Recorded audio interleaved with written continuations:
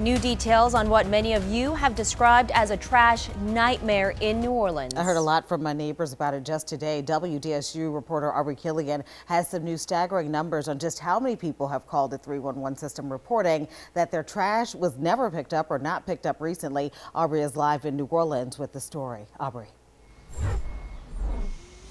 Hey there, Gina. So a lot of my neighbors are talking about this too. Take a look down here. It seems like it's really just piling up everywhere you go, all across the city. Now, since May, the city says 311 got more than 6,700 calls about this big problem. Locals, they're not happy. They need to do what they're contracted to do.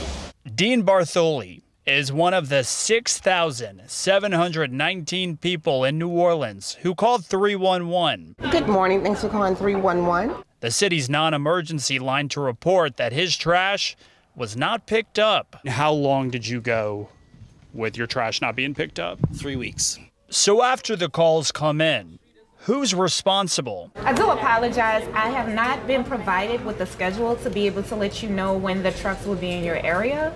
City leaders say 311 takes the call, and it's up to the contracted company to handle it from there.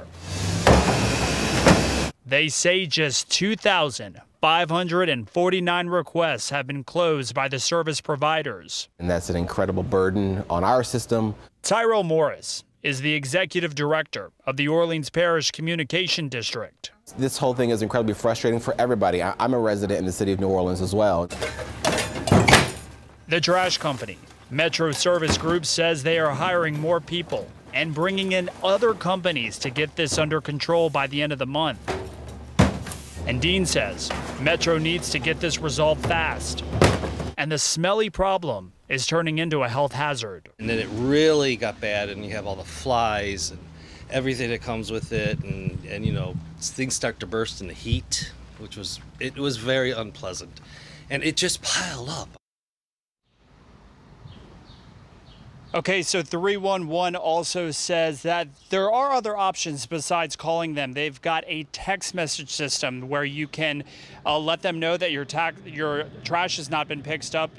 You can also file a complaint online as well. We've got all of that information listed right now. It is on the WDSU mobile app. Back to you.